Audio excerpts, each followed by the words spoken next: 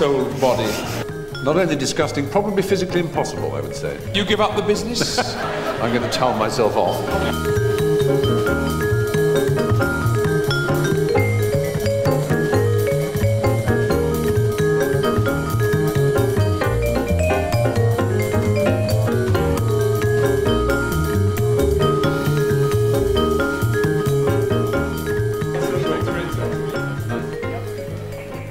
When Simon Callow and Stephen Fry visited Norwich, they offered their combined talents to help raise funds for the city's medieval cathedral.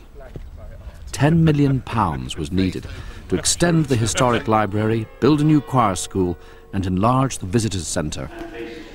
This 900-year-old treasure was to be made relevant to the 21st century and beyond.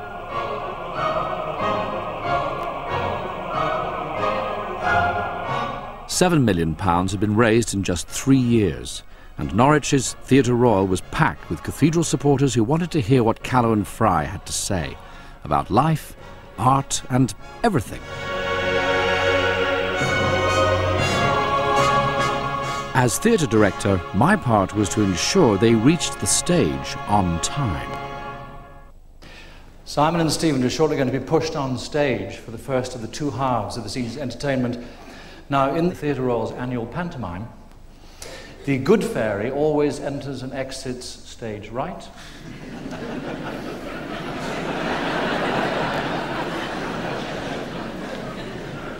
And the evil fairy always enters and exits stage left. So, ladies and gentlemen, boys and girls, mums and dads, Simon Callow and Stephen Fry.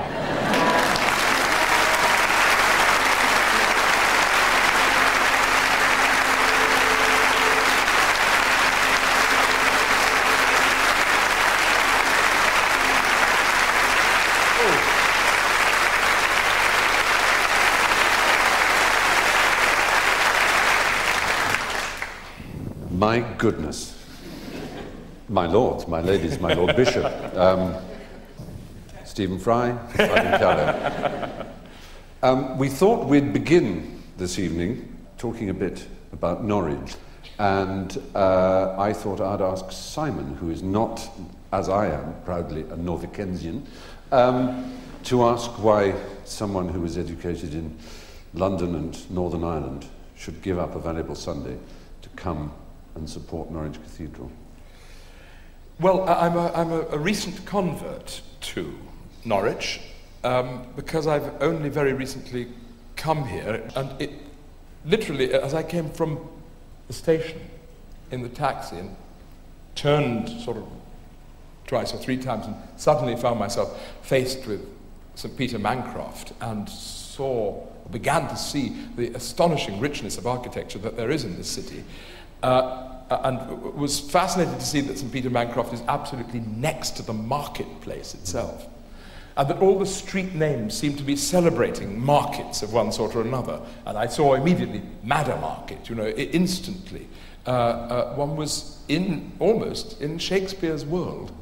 And as I got to know the churches, the cathedrals, the extraordinary buildings, the byways, the back streets, the graveyards, and so on, I began to feel that somehow in this world was, in a way, this was the embodiment.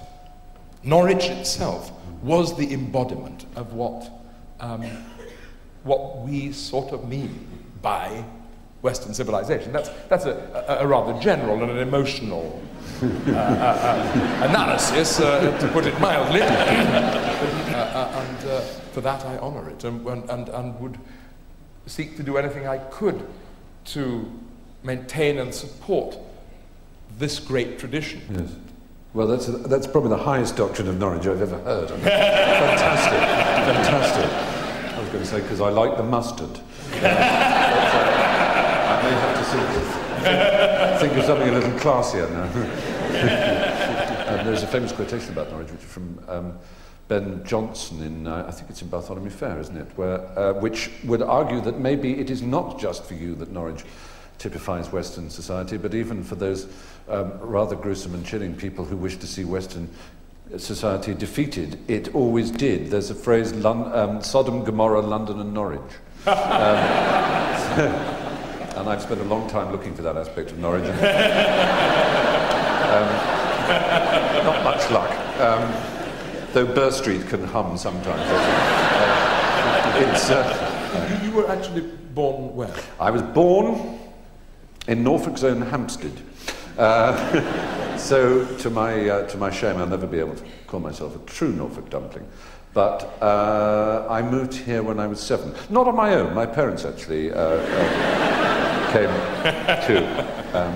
And they're still here, and I've had a place for the last 20 years almost, right, in Norfolk on my own.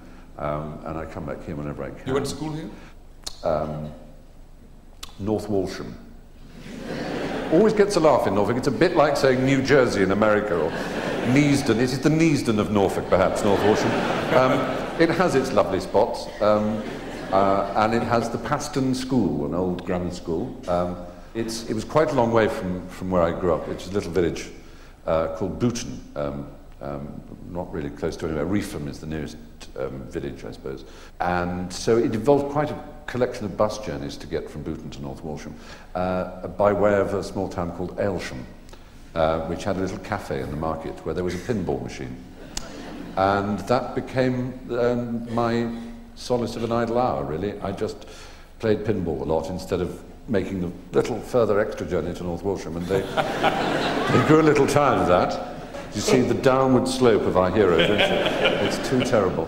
How does Tennyson put it? Rose on the stepping stones of my dead self to higher things, and went to the Norwich City College by this time, which was the saviour. What about you? You went to school at a school you don't have much fondness for, didn't you? Well, I went to an extraordinary variety of schools in the early days. I was born in South London, in Streatham, and then was transferred to the countryside when my mother became school secretary at a place called Goring-on-Thames. And first of all, I was a little shocked as a suburban How old child. are you at this point? 5. Oh. A little shocked at the countryside, which was I mean, Streatham doesn't have a lot of countryside. But we, of course, were in the school. It was run by a chap with the wonderfully evil and warlike name of Roland Birch. For a headmaster, an admirable name. And indeed, he lived well up to his name. He was very fond of a flick of the tawse. And he had a mother who was ever present, a lovely, hirsute, fat old body. Roland Birch and his mother, as a sideline, had battery hens. And some mischievous person had gone in and opened all the doors of their little batteries cells, and I was accused of this crime. And there was a tremendous and very emotional scene. It never leaves you. Injustice is the primary emotion the young feel. Yes. Smarting at injustice. Yes. It's the worst thing. Isn't it? Exactly. I think in the end I was vindicated, but I did feel that wrong had been done. And your life ever since has been a quest to prove exactly that you didn't. To the world Yeah. that I'm not an egg destroyer. We have the master, Peter Wilson, has a bucket filled with questions from the audience. So enter Peter Wilson with, a bucket. How fantastic. How marvellous. Look at this. You take one. All right. And I shall take, we're taking them at random, so this could be very good. TS of row 14. Not only disgusting, probably physically impossible, I would say. Oh no, I misread it. I mean.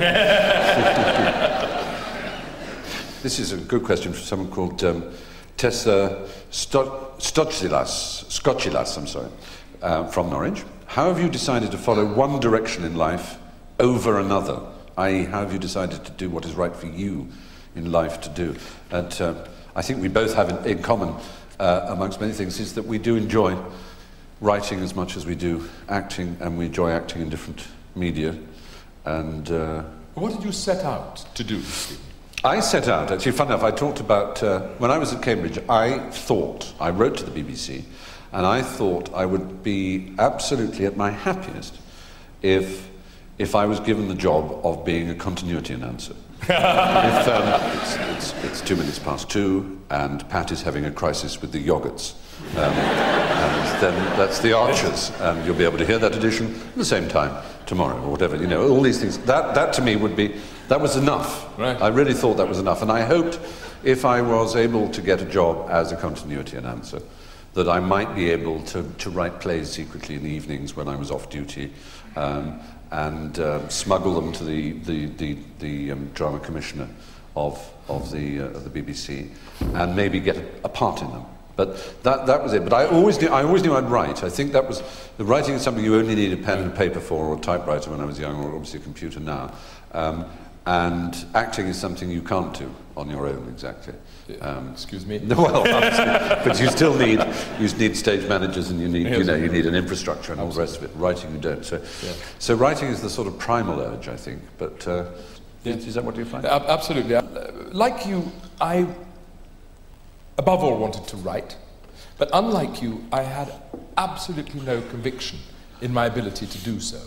I wrote, and I was appalled by what I wrote. I thought, I have nothing to say. This is absurd.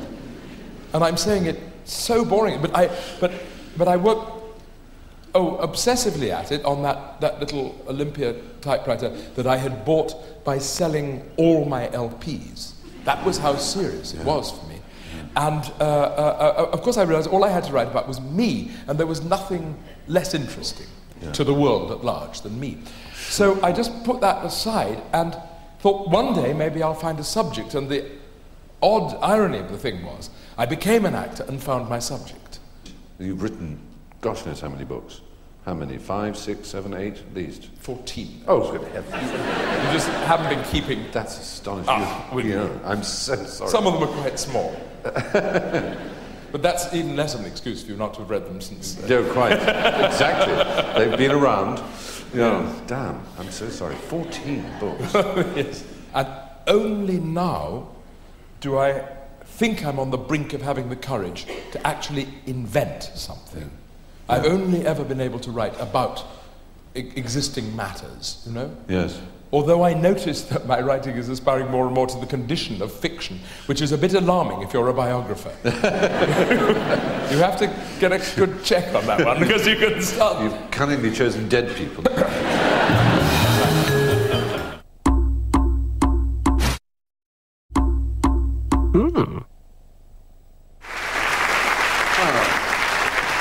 Well, welcome back. I was thinking, when you were talking about Gielgud and great actors, firstly I thought, because that's the way my cheap mind goes, in a Sherin-like way, of anecdotes, and I did hear one. It somehow seems to me to sum up all that's brightest and best of England was an Edith Evans story. She bought a Renoir in the 1930s or 40s, when they was, even then, pretty expensive. And a friend went to have tea with her. Said, Edith, has your Renoir, has it come back from Christie's or some other place? She said, yes. She said, can I have a look? She said, it's over there. And very low down, it was a sort of winter afternoon tea, so there was not much natural light. And the guest had to get all the way down like this and lift up a curtain to look at it. And got some light on it and said, Edith, it's absolutely gorgeous, but why did you hang it there? And she said, there was a hook.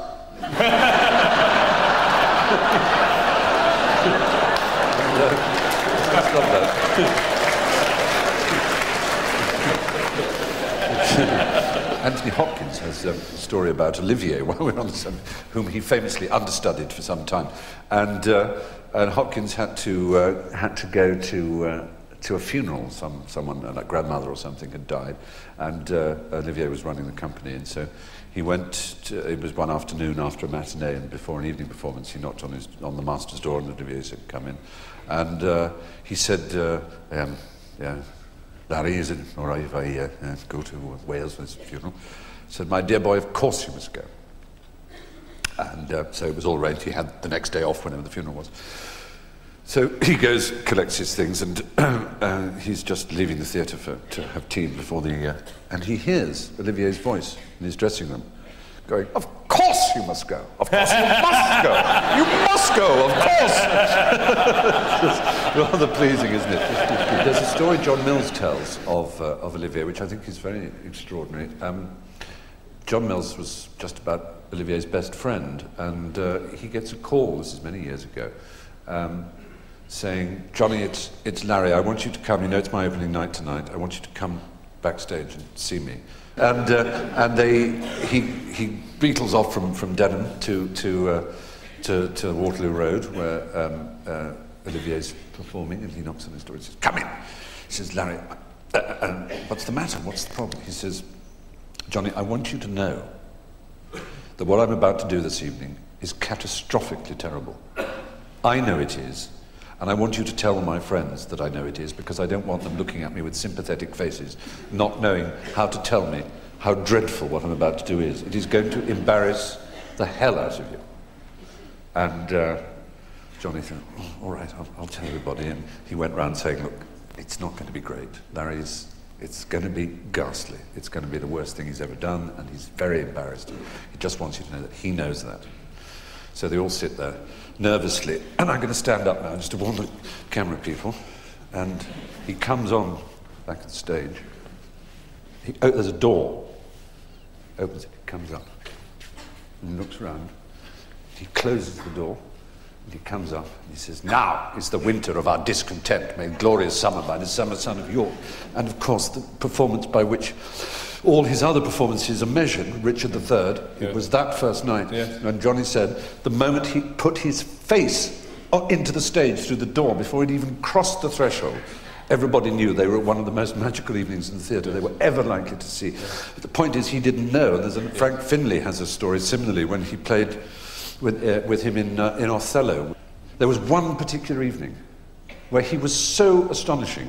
Not only did he get a very, very rousing standing ovation, which was quite common, which went on forever, but the whole company just lost it and just cheered him like that, and he stood there and he took it. Then when the curtain eventually came down, he stormed off, and they had him clattering down the stairs, slamming his dressing room door. They all looked at each other, and Frank Finlay was deputed to go down, and he knocked on the door. "Go away!" He said, "But, Larry, what's the matter?" "Go away!" He said, "Don't you know you were brilliant tonight?" "Of course I know I was brilliant. I don't know why!"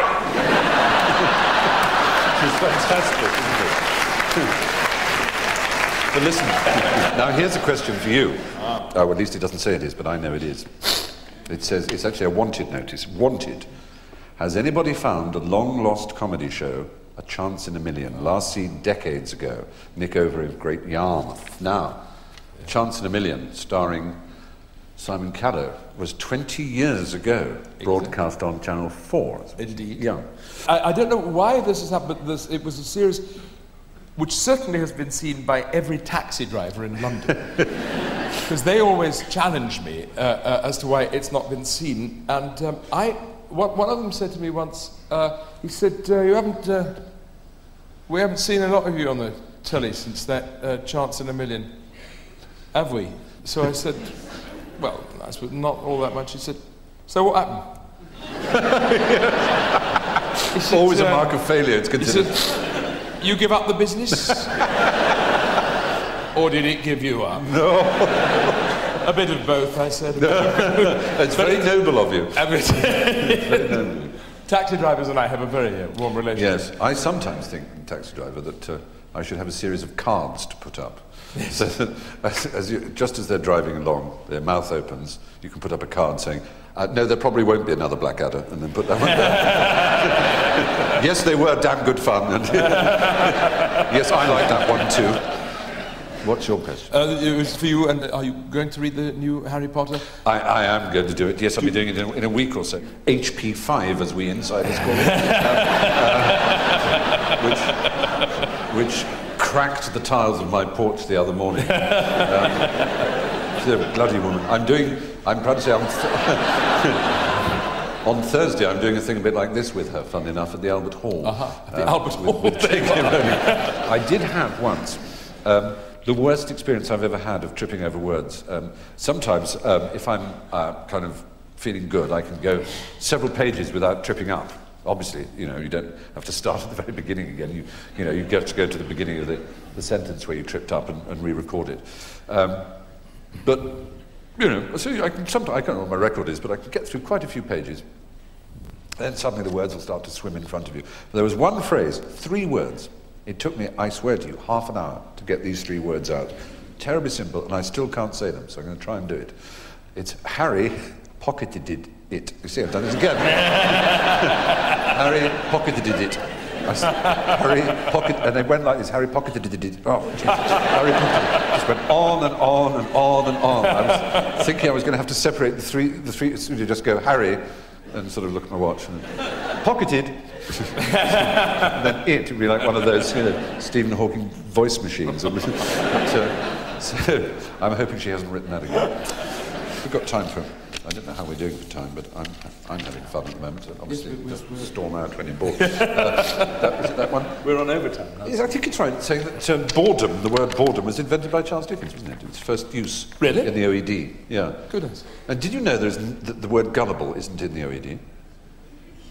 Why not?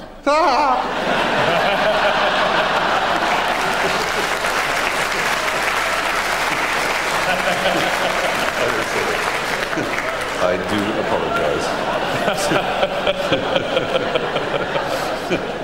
If I'd had a bit more wisdom. Well, indeed. It's been fantastic.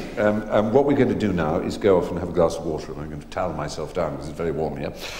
Or as I heard that Virginia Wade say when she was doing tennis commentary a couple of years ago, she said, yes, a lot of players keep a towel by the stop netting now so they can towel themselves off between points. So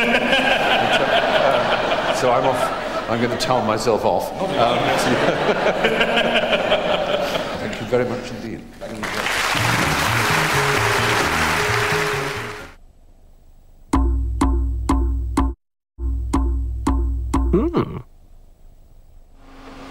In the second half of their fundraising performance for Norwich Cathedral, Simon Callow and Stephen Fry were in conversation on the stage of the city's Theatre Royal.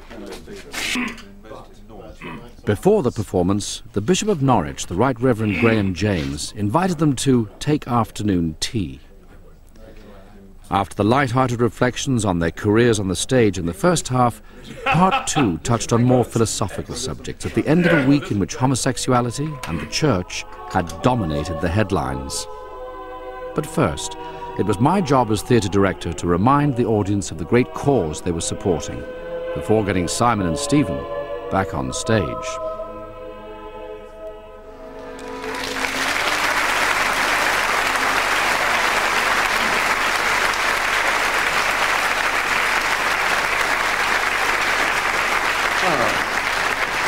Well, we had a bucket filled with questions from...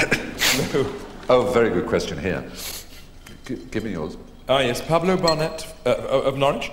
If you could have anyone from history for dinner and drinks, whom would you pick? Winston Churchill chose Oscar Wilde when he was asked that question, which was surprised a lot of people who had expected him to say his ancestor, the Duke of Marlborough, or Wellington or Caesar or something. Yes, yes, yes.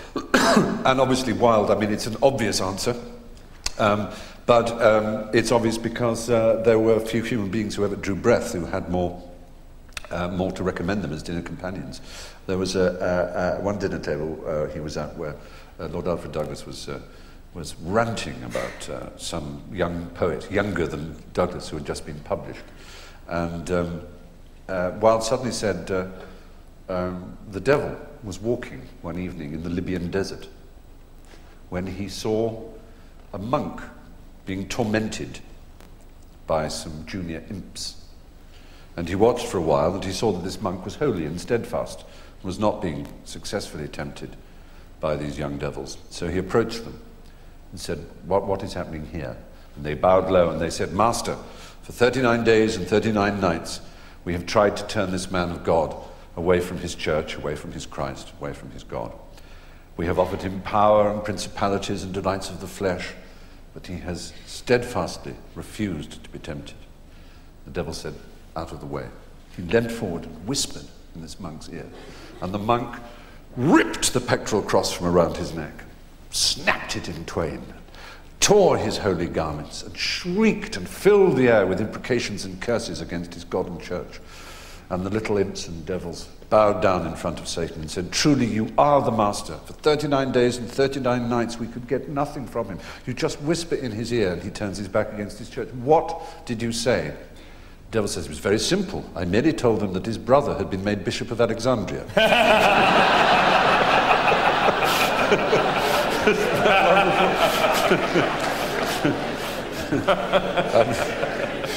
Anyone who can come up with that at a dinner party is surely number one on the list. Who would you have? He did, of course, rehearse a little bit. Indeed. There's a famous story of him saying goodbye to the... Exactly. You know that story? Yes. Train station. Well, no, you tell it. Well, there's a story. He went, in fact, to Cambridge, which was not his natural habitat, being an Oxford man, and saw some young undergraduates. They took him to the station to say goodbye, and apparently he stood at the window and was giving marvellous... anecdotes, terrific bon mots, wonderful. They were all delighted and giggling. An announcement was made. The train will be 10 minutes late, and Wilde looked rather ashen and stopped speaking. He'd rehearsed up until the moment. I refused to countenance. But he also on his way round London, telling from having dinner in one place and joining them for port in another, yes, and then even the stories would slowly develop as the evening went on, till by the end he'd written them to a pitch of perfection, and the next day he'd write them down. Well, this is just a little remark. You were talking about crying when reading Shakespeare, and a Kay Bion of Norwich, his or her stepmother had a saying which was about crying. Says when someone was emotional, their bladder was too near their eyes. So that was... That's a Norwich saying. Well, actually, I wish I could say it were. Apparently it's v Yorkshire, according to Kay Bion.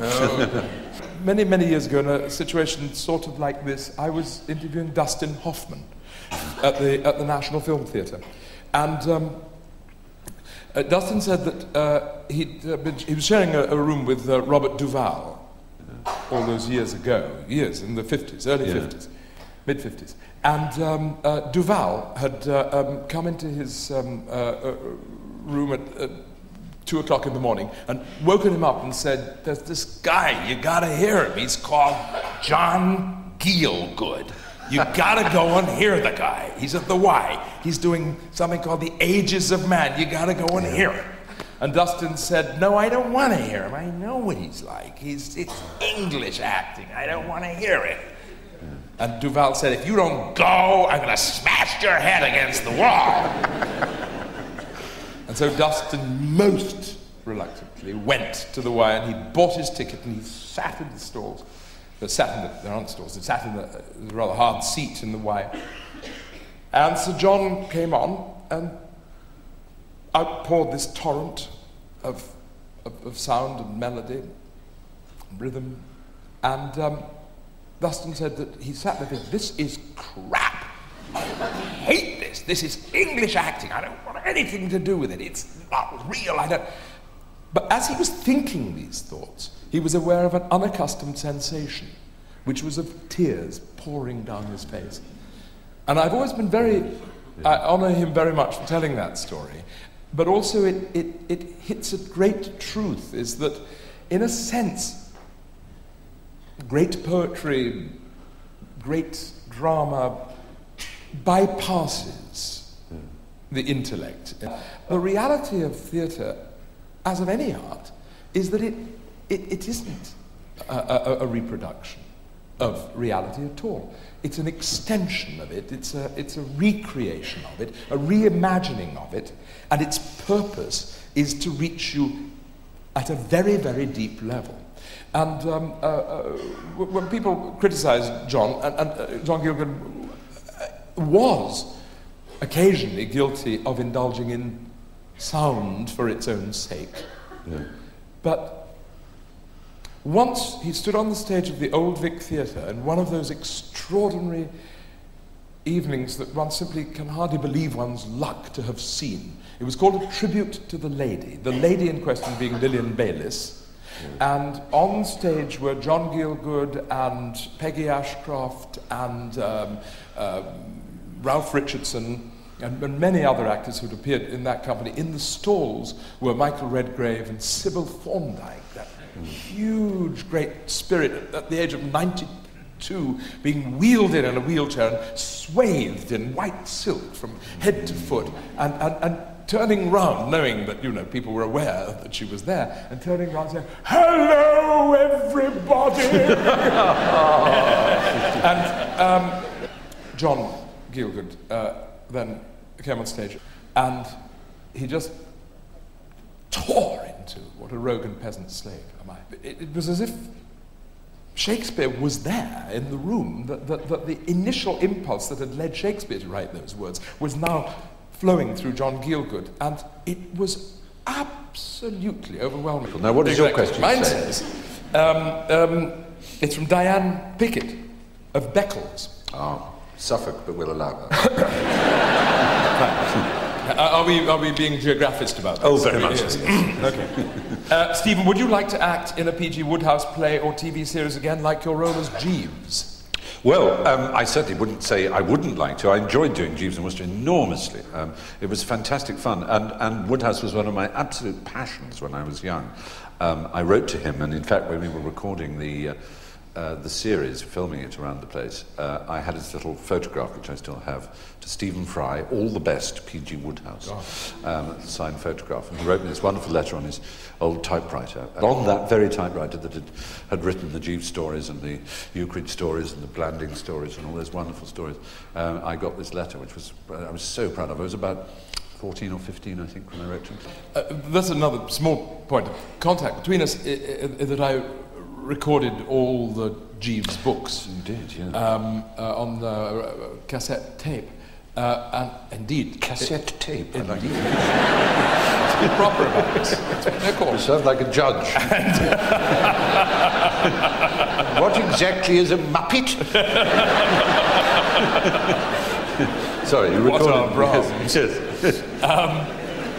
But and I must immodestly boast that I won a prize for it with the Did you win a talkie? What? A talkie, that's what they're called. I think they are called that, yeah. but the category was one that it's very hard to live up to, was Male Performer of the Year.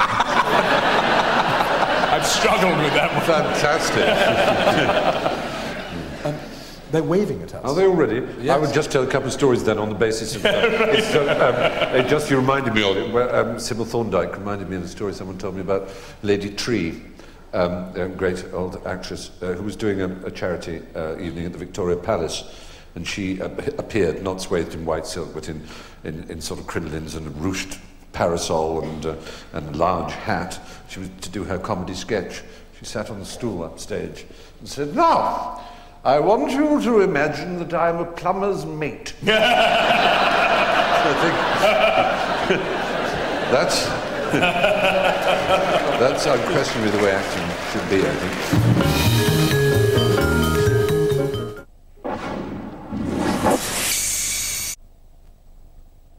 Now, I have another question. I'm not sure I'm allowed... I didn't exactly promise the Bishop I wouldn't answer this, but it's Andrew and Stuart Rippon of Norwich who want to know our views on the appointment of Bishop John. I could speak around it while you're preparing your thoughts, if you like, which is that I wish to stay out of church politics because I just don't have the strength of mind to bear the insults and cruelty and viciousness that are thrown at people when they discuss things like episcopal appointments. It's much safer to be in, in an arena like military and warfare and things like that. It's a lot more comfortable. But I do find it personally. I've always had a rather Henry Crawford, the character in Mansfield Park view, that I've always fancied myself as a bishop, and I must say this in the presence of... I think you know. And if it were not for a cruel want of faith, I think I would make, make a damn good bishop. As people say, these days it may not get in the way. I do happen to think Rowan Williams is an excellent man from what I know of him.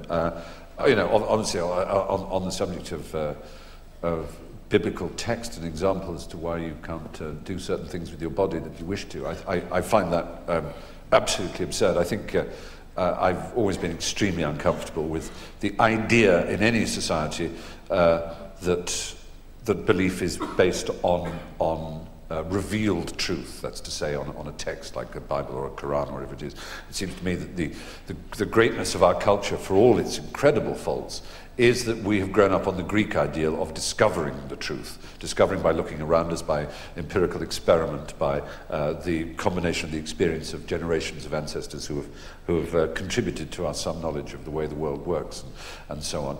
And to have that snatched away and to be told what to think by a book, however great it may be in places. This is a book that says you can sell your daughter into slavery. It's a book that bans menstruating women from within miles of temples. The fact that it also says that for one man to lie with another is an abomination is no more made relevant or important than the fact that you can't eat shellfish.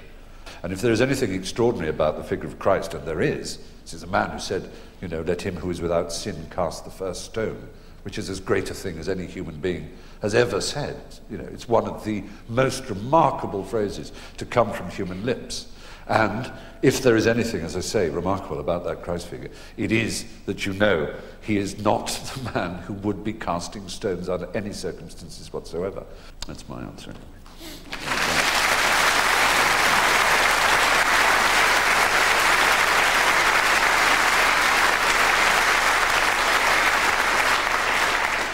It's a curious thing, whenever the subject of homosexuality is raised in, for example, Parliament, or in the press, or in this sort of context, those of us who are gay feel a most peculiar sense of alienation, when suddenly I become an example, not personally, although sometimes that's true too, of a condition, an oddity, an abnormality. And there happen to be quite a number of people in England, in the world, for whom the very nature of my life is an abomination simply on principle. Yeah. And when I read about the debate over the Bishop of Reading, on the one hand, I'm sort of disappointed. I just think, oh really, are we still having this conversation at this stage in human history? Is this really still seriously being debated? And then on the other hand, I'm angry. And I think, I don't want to have anything to do with the people who believe these things. And nobody's actually saying, oh, lynch people at the moment. They're not saying kill them or castrate them, as they were saying only 30 years ago. Give them shock therapy, castrate them, lock them up. Now they're saying, okay, you're here and you're here to stay, but we won't have you in any prominent position. We won't allow you, above all, to be associated with the name of God. And that's just a source of deep melancholy to me. I would hope that any faith, any organization which was essentially dedicated to the idea of, which I think all religions would claim to be, essentially dedicated to the idea of nurturing the spiritual essence of human life, would wish to include all of human beings. I think one of the things that newspapers, and let's face it, we might as well come out and say it if you don't mind swearing on the stage, the Daily Mail, which is the... They very easily whip up stories about how unlikable gay people are, and how important this is or that is. Oddly enough, they are the flights of fancy. They're the things that, oddly enough, being newspapers, they're the things that are so rarely grounded. They are not connected with the person beaten up in the park because he looks camp, or the immigrant beaten up because they've got an Albanian voice who may actually have lived there for 40 years or whatever. It's these extraordinary hatreds. But I do find, on that subject, the Daily Mail is incredibly useful because you no longer need to know what to think. You just look at the Daily Mail, see what it's saying, and know that the opposite is always true. It's fantastically good, isn't it?